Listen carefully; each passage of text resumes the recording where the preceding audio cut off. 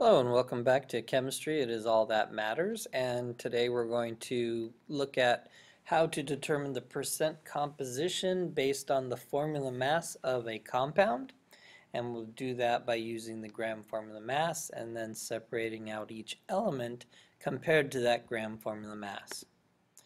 So let's take a look at the molecule KMnO4, potassium permanganate. And the first thing we want to do is find the GFM, or the gram formula mass, also known as the molar mass. And in this case, potassium has one atom, manganese has one atom, and oxygen has four atoms. So we're looking at 1 times 39.1. The 39.1, of course, comes from the periodic table. And the manganese is 1 times 54.94. And for our oxygen, we're going to round off the 15.99 and make it 16.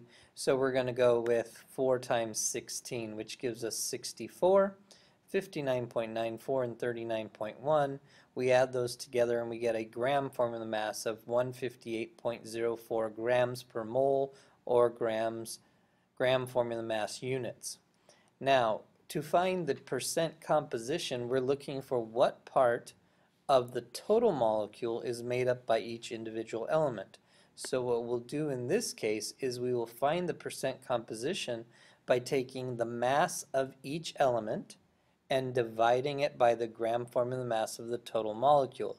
So as we see here, we're going to take the 39.1, the mass for the potassium, divided by the 158.04, the total mass of the potassium permanganate, giving us a 24.74% composition of potassium in the molecule potassium permanganate.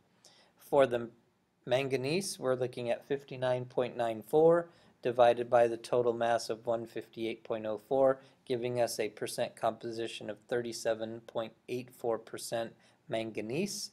And for the oxygen, we're looking at 64.0 divided by that same 158.04, giving us a percent composition of oxygen in the molecule of 40.94%. So let's look at another example. So in this case, we're going to look at aluminum sulfate, Al2SO4 and we're looking for the percent of sulfur.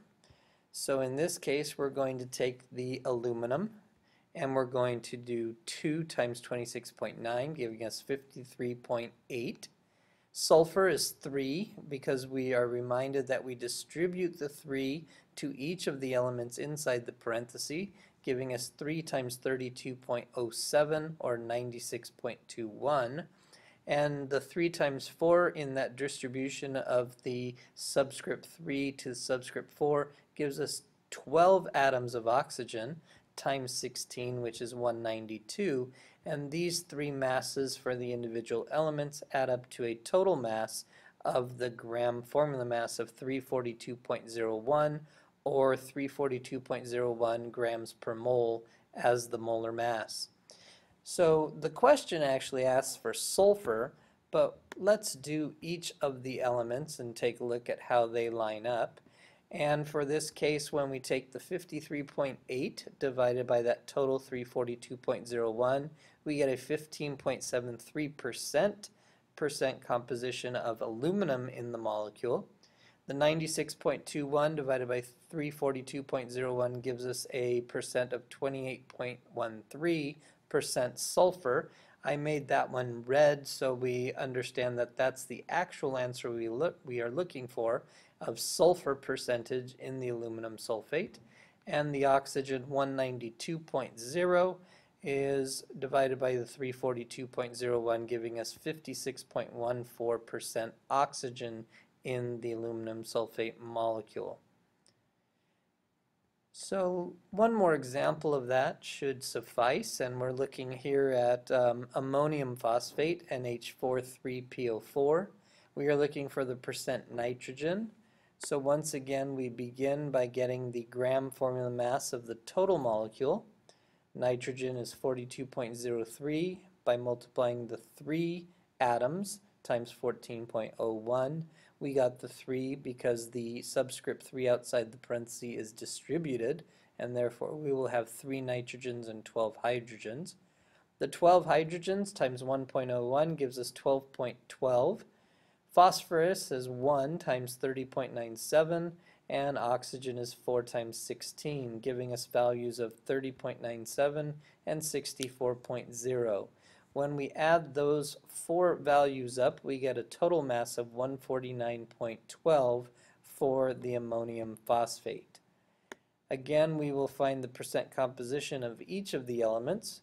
Now the actual question asks for nitrogen, and that's in red, 42.03 divided by 149.12, meaning that we will get a 28.18% nitrogen in the compound ammonium phosphate. 12.12 divided by 149 leaves 8% or 8.12% hydrogen. 30.97 divided by 149.12 gives us 20.76, the percent of phosphorus in the molecule, and the percent of oxygen is 64 divided by 149.12, which means we have 42.91% oxygen in the molecule.